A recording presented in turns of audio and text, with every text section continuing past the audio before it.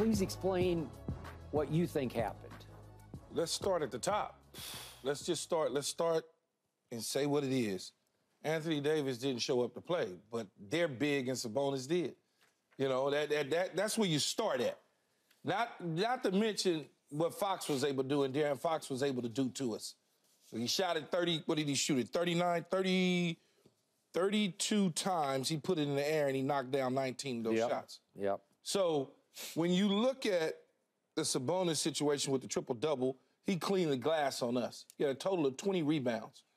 All right, defensively, he has 16 of those rebounds on the defensive end, so we were not able to even get the second shot opportunities.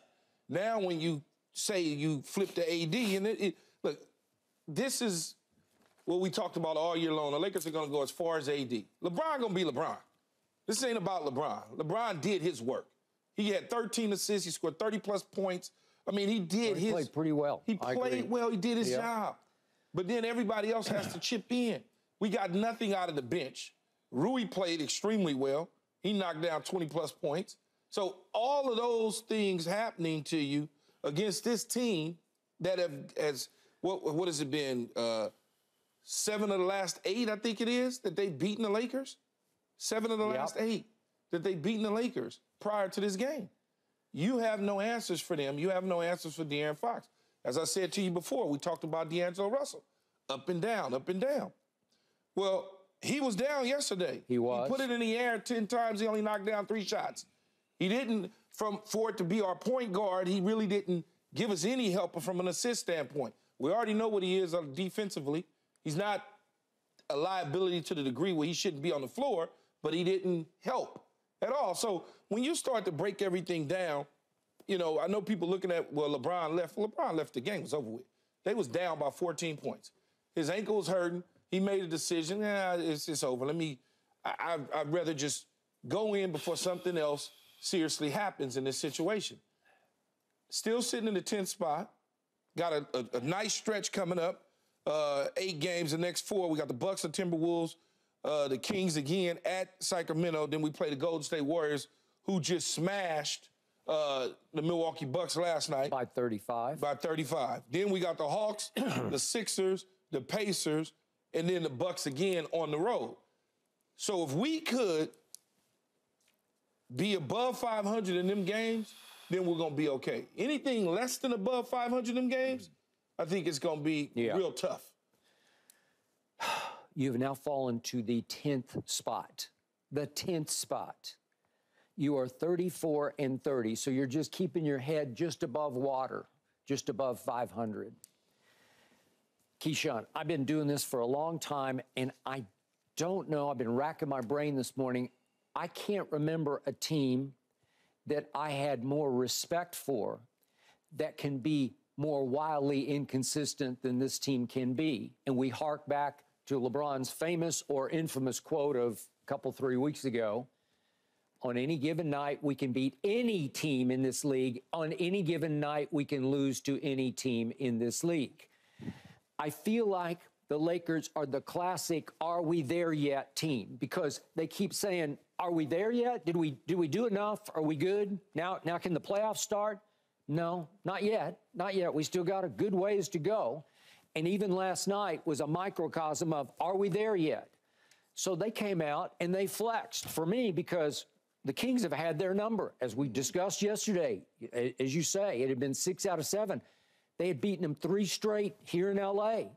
Now it's 4 straight. But the 3 straight, at some point, as you well know from your playing days, finally your pride kicks in. You say, okay, that's enough of that. And I thought early on, silly me, I thought that's what we were witnessing. I thought LeBron and company just said, okay, that's enough of this. 32-18 late in the first quarter. And it was a tour de force of Laker basketball, where everything was clicking the way we've seen it click against good teams before, such as the Thunder. Now we got some rock, paper, scissors going on in the West, because the Lakers can just dominate the Thunder. They're pretty good against Minnesota, who lost Karl Anthony Towns for the rest of the year, so maybe they'll start to struggle a little bit. But the point is, Denver still owns the Lakers in close games, but Sacramento owns the Lakers in blowout. They just wiped the Lakers off the floor. The Sacramento Kings are treating the Lakers like they're the Wizards or the Pistons. Seriously. They just come out and say, this is ridiculous. We got this. And to your point, AD was, he came out with some energy, some fire, but this team is the classic fire and fall back, fire and fall back. So at 32-18, they're all having a good time. They're yucking it up. They're having little yucks on the bench. And then all of a sudden, Sacramento says, really? Well, watch this. And I want to make one quick point.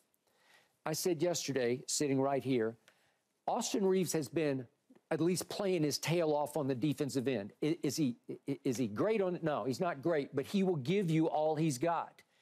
He did actually a quietly sensational job on De'Aaron Fox. You can laugh if you want, but go look what happened. The first 9 minutes of the game, De'Aaron Fox did not score a single point because Austin Reeves took him, as I suggested he should try to do, and shut him down until Austin got sub-4 at the 3-minute mark of the first quarter. So with 3 minutes left, Austin goes out. And in comes Christie and Prince came in. I'm not sure who took De'Aaron at that point. De'Aaron promptly scores, bang, bang, bang, 3 straight buckets. And all of a sudden, the second quarter starts. And to your point, they are off to the freaking races, man. They are going to run the Lakers out of their building. The score, as you know, in the second quarter alone was 44-20. But I'm looking at these shooting numbers. It wasn't just De'Aaron Fox, who does Malik Monk. Hey, my God, ex-Laker, you know, once upon a time, he was your guy. Yeah, he was, but even when he was our guy, he wasn't your guy. Okay, okay, that's how many times have we said that? And then Davion Mitchell, who I loved at Baylor because he plays both ways. He plays hard defense, but he has got his stroke going, so he makes, in the second quarter, he makes all 3 of his threes. Well, those 3 we just mentioned, those 3 guards, go 14 of 17 from the floor, and they go 6 out of 7 from 3 in a quarter, in one quarter. Well, that's a good game, right? That's like, well, if you're going to get hit between the eyes with that kind of onslaught from 3 guards, 3 shooters in the second quarter, you're going to get wiped off your own floor because I think you would agree by halftime, you may have just called it a night, but if they're down 15. No, 15, you could erase that fast. You can, but did you really? I just didn't feel it last night. It just feels like they just got smashed in the mouth and they couldn't get back up off the floor. I go to, again, I don't want to be the guy that blame Anthony Davis because but I go to that. Because when my big is not crashing the boards I can't defend him. I won't try. The same way that their big is crashing boards, and we're not defending him, that I have an issue. I take issue with that. I'm not the coach. I don't know what they told him and rebounds and what to do and how the rotation should go. Austin Reeves at the beginning of the game, you say played well. De'Aaron Fox missed the shots or wasn't taking shots or whatever the case is. Then all of a sudden he subs out, 3-minute mark, he gets cooking. Now, quick point of order. When Austin came back in the game and tried to guard De'Aaron in the second quarter, he had no chance. Yes, I was going to say, Skip. Okay. It ain't 9 minutes. No. It's 4 quarters. It's 4 quarters, and I agree. But he was... you only have so much energy in your body. I understand. He was playing as hard as he could play. I get it. He started looking gassed to me. I get it because you're going up against a different type of athlete. You're going up against a different type, and you're going up against a lefty. When you are used to going up against righties, sometimes that could, from a defensive standpoint, you're off a little bit. And that could be very, because it's not that many lefties. It's almost like having a left-hand quarterback or a left foot punter punting the football. The rotation looks different. Right? You're used to closing this way. Now all of a sudden you got to close with a totally different hand. So sometimes when you see lefties, they can get the best of you because you just don't see them all the time. There's still no excuse. Rui played well. LeBron played well. Again, we didn't get anything out of D'Lo, Dinwiddie, Christie. It's just like in the past, those guys, when we played OKC, everybody played well. Agreed. But we also went up against a smaller lineup. This lineup is not much bigger, but they're a little bit longer, just a little bit. But in the end, it is what it is. The Lakers got to bounce back against the Bucks tomorrow night. And if they could do that, based on the way the Bucks played, I'm sure they're going to come with their fire blowing out of their nose. They will. I'm sure of that. They will. And hopefully LeBron can play in the game and we don't get off to a 0-2 on this home stretch. Yeah. All right. So I'm going to show you exactly what happened in the second quarter, because I'm going to show you, if you can stomach it, if you can relive it, I'm going to show you 18 makes out of 20 shots in the second quarter, because for some reason the Lakers played decent defense in the first quarter, and then here comes Malik Monk. And then here we go again, and then here we go again, and so many people standing around. Aaron Fox is there we go. They just standing around. Group, and nobody, everybody's watching. Let's just watch them. Let's not get back. Let's give up our dunks. Let's give up our threes. Let's give up another dunk. This is a clinic. Sabonis, Davion. I mean, Herter didn't even have much of a game last night, but he usually kills you. Now, De'Aaron is on fire. De'Aaron is on fire. And I think we're getting close to De'Aaron again. Nobody can guard him. And Mike Brown doesn't get enough credit. If Mike Brown doesn't get enough credit as a coach, this to is make just the right adjustments. We're watching the second quarter. We just saw the second quarter. That's true. Mike Brown is a very good basketball coach. He get discredited because he coached with LeBron. And when you coach with LeBron, a lot of the credit gonna go to LeBron, even though he's had mild success without LeBron. I mean, he's a really good basketball coach. And then he goes to Golden State, he takes over for Steve Kerr. He goes, whatever, undefeated in that little stretch that he had. So he hadn't gotten the credit that he deserves, but I'm going to give him, as they say, I'm going to give him his flowers, because he's done a tremendous job since taking over in Sacramento. Okay, I concur. Now, you brought up LeBron walking off the floor with just under 4 minutes left. They're down 122 to 108. It's over. I don't have any problem with him taking himself out, but I don't love it because he's done this routinely in his career. His damn ankles is hurt. Okay, but wait a second.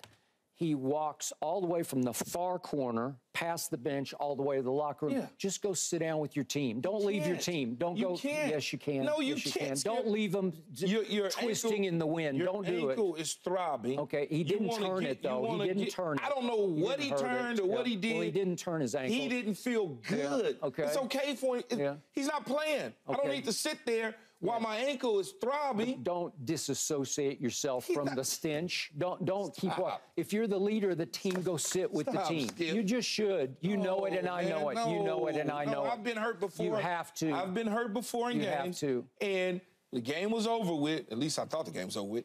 I wound up going into the locker room because I wasn't going to stand on the sideline. But you're hurt. He's hurt too. That's why he's took hurting. himself This is a off. chronic ankle that he's plays with. He'll play on Friday night. He said after the game, I'm going to be all right. Yes, but when it is hurting and it is throbbing, it does not feel good. Okay, but again, it doesn't require immediate attention because he's been treating it and treats it every day and every night. The game's over. Okay, yeah, it is. Without him on the floor, it's a wrap. Okay, but it's such a melodramatic walk-off. Like, don't look at me. I got nothing to do with this. I'm gone. You are unbelievable. No, well, you're unbelievable if you can defend that. How can you defend that? You shouldn't. If the game is over, if the game is over, I don't need to sit there until there's zeros on the clock with everybody rushing off the court and me gingerly. Oh, you think they're in a court storm? No, not court storm, but all the players and everybody got to go in the tunnel. I don't need that. The game's over. By the time I get actually to the locker, the game's over with. There's no coming back. I can't help you. What am I going to do? They call a timeout. I'm going to still be sitting on the bench. You want me to stand up? I mean, and clap? What? I don't understand. That's like, even if he do, he's damned if he do, damned if he don't with you. No, he wouldn't. Not with me, with anybody. If he sits and he has a piece of fruit on the bench, oh, that's a problem. No. If he has some popcorn on the bench, that's a problem. You know and I know. Just walk over and sit down and be with your teammates. You cannot. You're hurting. You all got destroyed. You all got destroyed. You think he's trying to separate himself. He's separating. Everybody's seen it. He scored. The dude scored 31 points, man. He had 13 assists. Okay? He shot the ball. He was 10 of 16. Why does he need? He doesn't need to prove anything. Like, it's drama king stuff where you're going to melodramatically walk off. Don't associate me with this. No, that's not. He's associated with it because he was on the floor for the majority of the game. He was. So we all know what was his he played plus minus. I didn't even look. 3. 3. Well, not bad. 3. Okay. -3. Yeah. He played 36 minutes. Yep. He played 36 minutes with a bum ankle. Like, I don't understand. He's been playing for weeks. He's been playing all year with all the year ankle. long, last several years with a bum ankle. He has. It's that chronic is true. because he's older, 21 years. All it's right. wear and tear. It's okay for him to go to the tunnel. It's fine. Okay, it's fine with you. I've called him on it for years, and I don't like it. I don't think his teammates love it either. I just don't think it. This is a unity thing. This is an all for one, one for all. And if you're the leader of the team, don't leave them twisting in the wind out there. Just don't do that. Skip, the game's over. Well, no, it's 122 to 108. I'd say the game is over. Well, if he ain't playing on the court, they don't have a chance. He's done this in playoff games where he just, with 4 or 5 minutes left, he just walks to the locker room. It's over. Yeah? You like that? Is that leadership? I have no problem with it. Man, I just don't. I have zero problem with it. No, I do not. Yeah. No, I don't. Just because Michael Jordan didn't do that doesn't mean anything. He would never think about doing that. You stay to the bitter end. You stay with your guys, right? No. Yeah. Not when I'm hurt. If I need to go get attended to, I'm going and get my ice and get what I need to. The damn game is over with. Okay. All right. All right. So where do you go from here? Have you lost faith? No. No. Again, they got this 8-game stretch coming down the pipeline with the Bucks and the Timberwolves and the Kings and the Warriors. Go to Sacramento. That is tough stretch. Rough. You mentioned Karl Anthony Towns being gone for, I guess for the rest of the season. Yes. So you got the Bucks. You saw what they looked like last night with Doc as they coach. I don't know what that was. Timberwolves will probably look different. You go to the Kings, you got the Warriors. Those 4 games, you got 3 of 4 at home. 3 or 4 of those at home. You do. Take care of that. But sometimes I trust this team as much away as I do at home, and I don't understand it. They don't seem to have a strong home court advantage to me. I would say that the home court advantage is slippery. Yeah. It's mixed. It is mixed. But they have an opportunity to make it right because they made it right against OKC. This was a team that they match up well against. They've beaten OKC 3 of the 4 times that they've played them. Yeah. This team in Sacramento is a bad matchup for whatever reason. For whatever reason that it's a bad. Maybe it's the coach, and Mike Brown knows how to coach against the Lakers and LeBron and AD because he's been in the conference for so long. But when I watch De'Aaron Fox against the Lakers, he just looks like he's invincible, and his body language is like, nobody can stop me. He loves to play the Lakers. Malik obviously loves to take it out on the Lakers. And yet, when I watch those same 2 players against Golden State in the first round of the playoffs last year, they don't look like this. You know what I mean? Against another team. Golden State probably knows how to defend them and do certain things against them. Almost the just Lakers, like a mindset. The Lakers, from a defensive standpoint at the guard position, we don't have anybody. I know you want Austin Reeves to be our shutdown.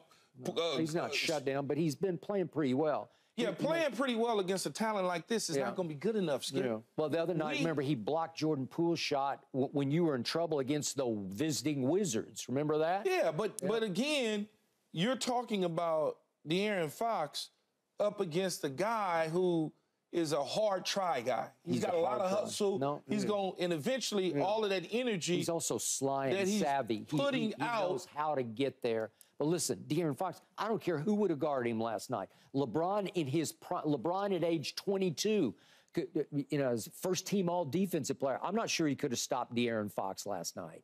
De'Aaron Fox was just, it was like, give me the ball and get out of the way. Or as somebody once more said, give me the damn ball. He was right? He was 2 of 6 from 3. Yeah. That he didn't shoot that well. It's all creating. But over the course of the game, he dominated. But I attributed a lot of that to is the fact that he is a left-hander. Yeah. I am going to make that point that when you're not seeing people that often that shoot with the left hand, defensively, your angle sometimes can be I got it. But wrong. I looked this up before yesterday's show because they had beaten you 6 out of the last 7 times. He averaged 6 or 7. Now it's 7 of 8. 7 of 8. But over the 6 of 7, De'Aaron Fox had averaged 30 a game, 30 points. Well, that's like... But the Lakers also, again, they don't have a guard that can step up, and then you say, well, they can switch off on him and put somebody else on him. Now you're talking about putting somebody slower potentially on him. Maybe. See, or you're talking about putting somebody that could potentially be a defensive guy. I think Jared Vanderbilt could bother him a little bit more, but he's taller and longer. But he's not there. Yeah, but I'm saying he's not there. But when you take certain guys off the court, they now become an offensive liability because of most people that just play pure defense can't score. Yeah. There's not a lot of two-way guys. This is not Klay Thompson from 6 years ago on your team. You know, you got a guy, either he can shoot the ball and play a little hard hustle defense, or he can't shoot the ball and he plays defense. So now I'm missing scoring opportunities. So the Lakers have got to find that individual at the guard position if they plan on going a long distance that can do both. You know, the weird thing is I still can't write this team off. I can't just leave them in the dust. We're all right. And yet. Not yet. You know what? You're going to wind up in the 10th seed. You know, we'll be in the play-in potentially with. But if you're in the 10th seed, that means right now you would have to go to Golden State in a one or go home situation, right? You'd have to go play one game at Golden State to advance. So who could be potentially the Suns, Golden State, Dallas, the Lakers, Sacramento? Everybody's fighting in that group. But in the play-in, though, those teams, that'll be interesting. That Kevin Durant, Steph Curry, and LeBron James playing in the play-in. It's like the West is upside down. But the Lakers' body language is like, we cool. You know, we're in 10th because they're 5.5 games up on Utah to stay in the play-in. Do you see what I mean? There's no threat from behind to knock you out of the playoffs. They can't drop to 11. Unless they just collapse. I mean, it's still mathematically possible. But I don't see it happening. Yeah, they're not going to collapse. I just need AD to play a little bit better. There you go. 5 of 13 and giving up 20 boards ain't going to make me happy. He was low energy after the first quarter. All right, we got to talk Cowboys because an ex-Cowboy, Dalton Schultz, takes a shot at what we discussed yesterday, Cowboys culture. That's next. Thanks for watching, Undisputed fans. Do you want more highlights from the show? Make sure to click that subscribe button for all the exclusive content from Undisputed.